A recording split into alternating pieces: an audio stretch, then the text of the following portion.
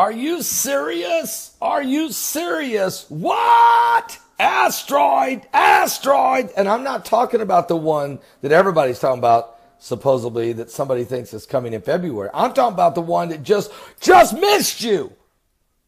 Doc, it gone. No, we got nobody gave us any warning. I guess NASA didn't see it, but at the last second they saw it, and there it was. It was 8 meters, so it wasn't very big, only 8 meters, small rock. But this thing come within 0.1 LD, lunar distance. Not 1.0, which is close enough. That's the distance from here to the moon. But 0.1, that means it came within 25,000 miles of the surface of the Earth. This thing, and we got no warning. The name of it, NASA gave it a name within the 2 hours before it got here, and it was called 2017 BH30. Gone. We didn't know it. And today we got one going by, pretty close, 1 LD, which means about 250,000 miles from the Earth. Or in other words, it's the distance from the moon to the Earth. It's going to go by today.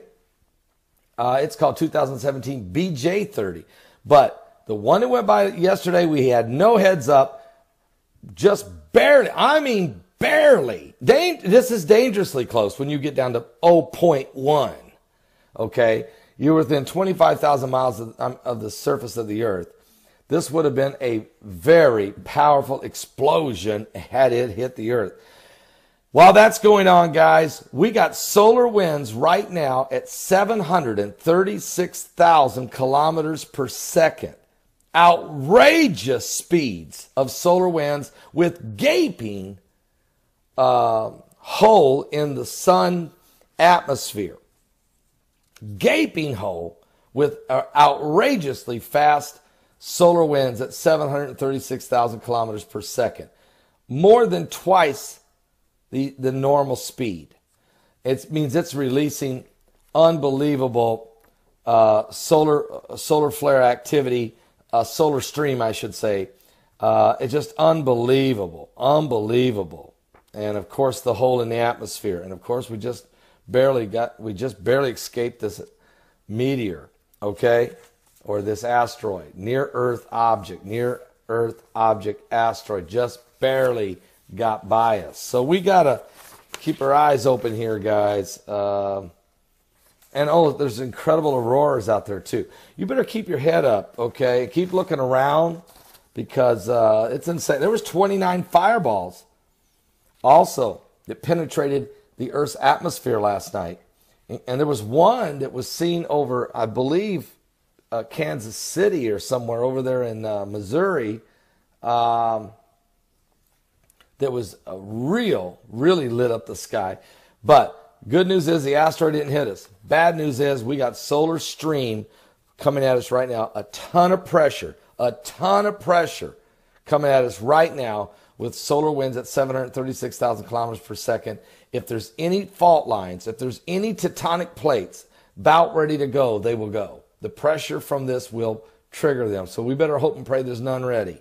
I'm telling you, you better hope and pray there's none ready. I'll be back with more current world events. Matter of fact, I'm just going to look right now at the earthquake chart just because something could have happened since the last time I looked at it. And I'm going to do that right now if it's okay with you guys, just to be sure we're all right. Just to be sure nothing mega has broke. I just anticipate it. We've had 33 earthquakes in the last 24 hours. Here's what's happened in just the last few, not long. 4.8 Southwest Indian Ridge, 4.6 Japan, very shallow, 4.5 Argentina, 5.0 Ecuador, 5.3 East Timor. Now these 5 earthquakes have all happened within the last 2 hours. There's more that's happened, 33 total, but you can see some pressure. We did have a 5.9 early this morning in Vanuatu, okay? But in the last couple hours, we've had 5 quakes in 5 different locations, all hovering around 5.0, little less, little more, okay?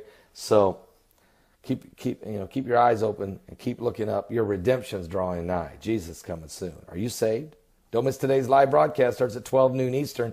It's going to be a good one. Wow. We've got a ton of stuff to cover. And our guest, Pastor Casper McLeod, the guy that played John Lennon in the Broadway musical Beatlemania. He was John Lennon, okay? Wow. Are you serious? Are you serious? Are you serious? Is there really an asteroid by the name of 2016 WF9? And is it really coming very close to the Earth, or even on a collision course of the Earth, maybe, February 25th? Well, what's really wild here, folks, is that there are scientists that are saying that this asteroid exists. What's strange, though, is that NASA had originally identified it and has now removed it from its list. Listen to this. If there is an asteroid, 2016 WF9, perhaps it explains why NASA is covering it up. That a comet or an asteroid, they've named it 2016 WF9, is destined to hit the Earth next month, February 25th. Or potentially could hit the Earth. That's a big difference, guys. Anyway, and wipe out millions of people, according to one self-styled astronomer. Dr. Damir Zaharovich has warned the impact could wipe out a city if it strikes land, or cause a devastating tsunami if it lands in the sea. Now today my guest is Gil Broussard. We have 4 questions for him. One of them is there an asteroid 2016 WF9? And if so, how close to the Earth is it going to go by? And why was it originally listed by NASA and has since been removed off their charts? Now that is a question for Gil Broussard. Number 2, where is Planet 7X? Planet X. Where is Planet X? Give us an update on that. Also, he has an announcement, a major announcement for March 15th and 16th of this year. March 15th and 16th of this year. I don't know what it is. He said, I'll make the announcement today on the broadcast. And then, what about Revelation chapter 12, that wonder in heaven? Is it going to take place in September of this year? We're going to get all of those questions on the table with Gil Broussard. But let's go back to this asteroid, because NASA revealed earlier this month that a comet or asteroid, which they call 2016 WF9, would pass very close to the Earth on February 25th, but has been quietly, eerily, very softly removed from the scene. They originally estimated it was somewhere between about a half a mile wide, somewhere between 0.3 to 0.6 of a mile. Okay, so somewhere close to half a mile wide. That is huge. Now, NASA has said it is likely that WF9 comes from the outer solar system, but Dr. Zaharovich is more specific about its origins. He believes the asteroid comes from a giant hidden planet known as Nibiru, or Planet X. And he really does believe that this is why they're no longer talking about it. It is not going to hit the Earth. If it did, it would be a cataclysmic.